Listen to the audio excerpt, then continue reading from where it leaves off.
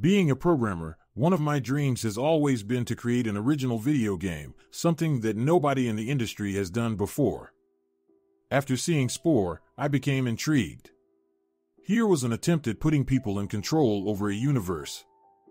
After looking at what made video games popular, I realized the main aspect was control. People in their daily lives have no control over their environment.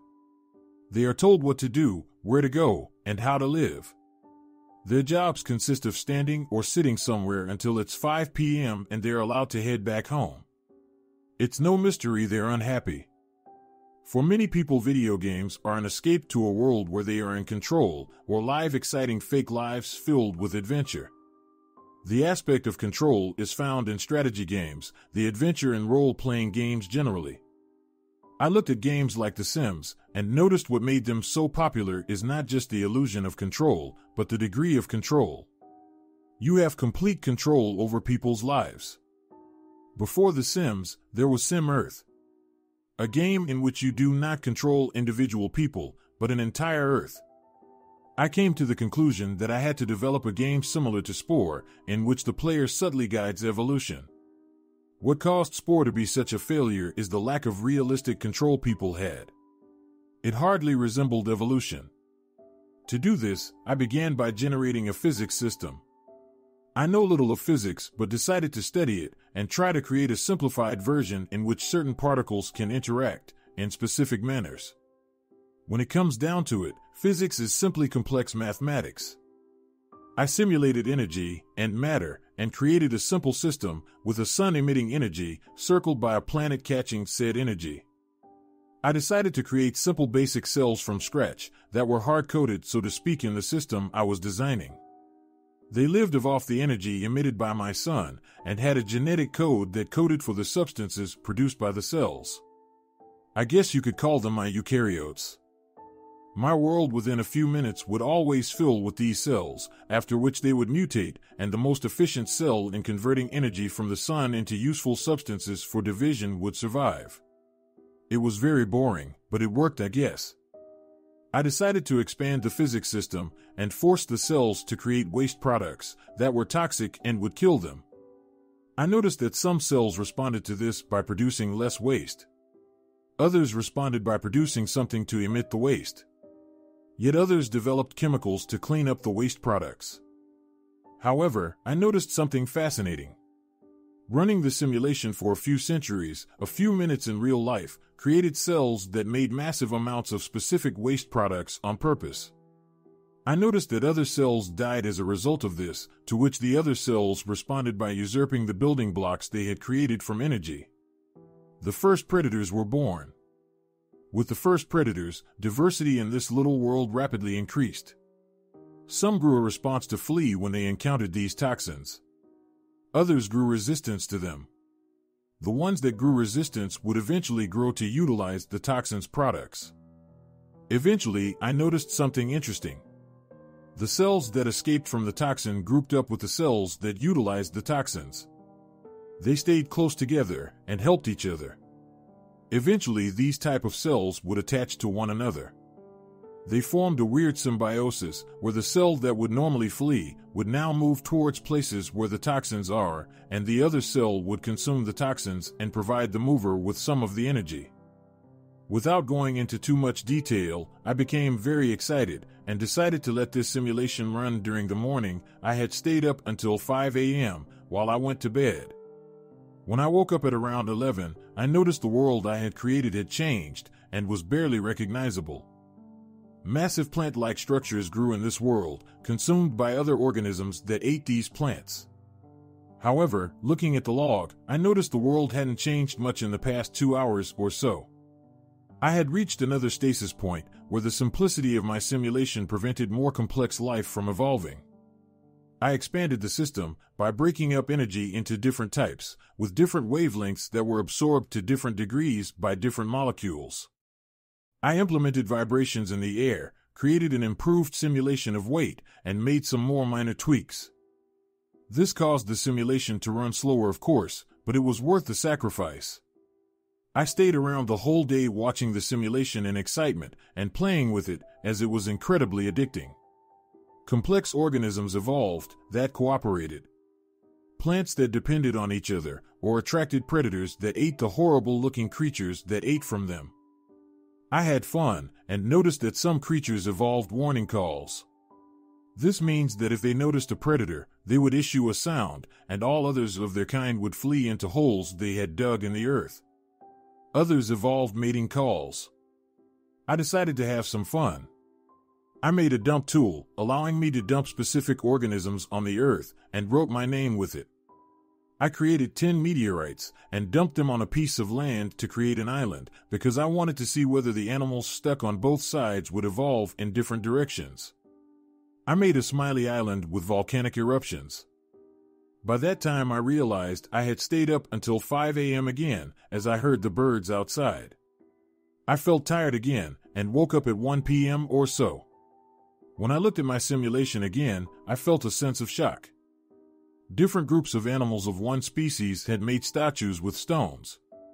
Some in the form of a smiley. Some in the form of my name.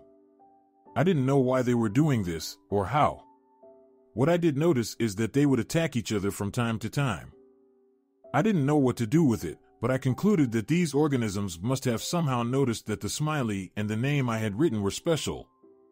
The fighting disturbed me, and so I decided to create a massive mountain ridge through volcanic eruptions to separate the two groups. By this time, changes were happening fast, compared to earlier. While I had to spend a night sleeping to see tribes evolve in my simulation, while I was getting something to eat or take a bathroom break, I would notice the tribesmen wearing different styles of clothing, or having changed their type of dwelling. Their numbers were also continually increasing. At some point, I noticed the creatures began making their own symbols on the ground, and no longer just copying mine. Most of the symbols seemed random and unintelligible to me, but one stood out. The organisms had created a symbol that resembled them. A small circle, with a square beneath it. Within the square, a dot could be found in the center.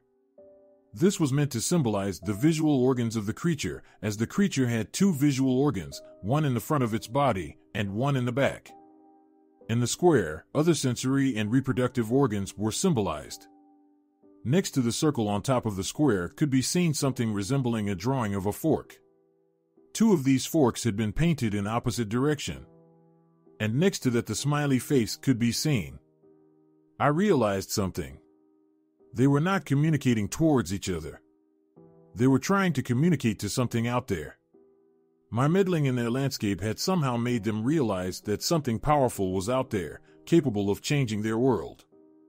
I wondered whether symbols like Stonehenge and the pyramids in my own world could be signs of primitive people trying to do the same thing, begging their creator or overseer to initiate contact with them. However, one thing was undeniable by now. These creatures realized there is something out there. I wondered long. Did I have a responsibility to initiate contact with something that isn't real? Or are these creatures real in a different way? Can something be real merely by being capable of having a concept of itself? And even if they are real, does that mean they will be better off with me initiating contact with them? Should I change my simulation to ensure them permanent happiness? And is it even possible for me to do such a thing? I did not want to confirm my existence to them, but I did want to be able to communicate with them. I decided to program a prophet, an organism that looks like them and cannot be proven by them to be different from themselves and is fully controlled by me. I let it be born into a powerful position as the son of a leader. I decided to lead by example and seek to teach these creatures English so I could communicate with them. As prophet, I instructed them that English was the language we could use to communicate with the Greater One. They would have no way to be sure if it was true or not. I hadn't made up my mind yet about whether I would reveal myself or not. But I did want to be capable of understanding what they wanted to tell me. In a few generations, they all spoke English. And rapidly, signs began emerging on the ground in English. Guide US, show your greatness, help US. And, during times of disease or hunger or general misery, give US food, show US a miracle, end our suffering. I decided that I couldn't maintain a world with such suffering as emerged in the simulation without intervening. Why would I accept a world with death and rape and murder if I could make on without it? I implemented fixes that were gradual so they could not be proven to be miraculous. Murder and rape would over the years become rarer, and so would death at a young age. I figured that they would not notice if the change happened over generations, but they did. Thank you. All blessings be upon the greatest. We love you. And, most heartbreaking, come back to US. Tears ran over my face. There is something there. And it knows I am here, able to contact them, but unwilling to do so out of fear of what I have created. But I felt I had a responsibility. And so I loaded up the character I had created again, and went to their king, asking to talk to all their wisest men. But, by this time, I was not believed. You are number 1341 claiming to be an avatar of the greatest one. If you are him, I pray for your forgiveness, but please, show us a sign, before demanding of me to gather all our wisest men. And so I hesitated, but responded.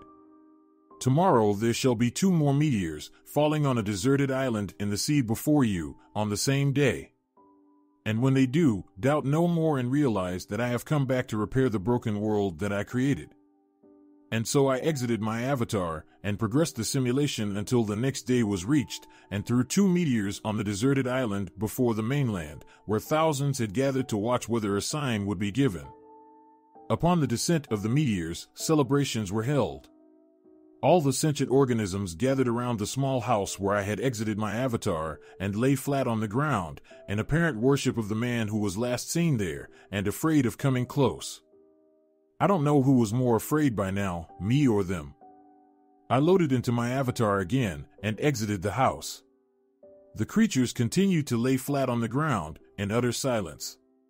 It is as if they felt unworthy of speaking. Let your wisest man stand up, I told them.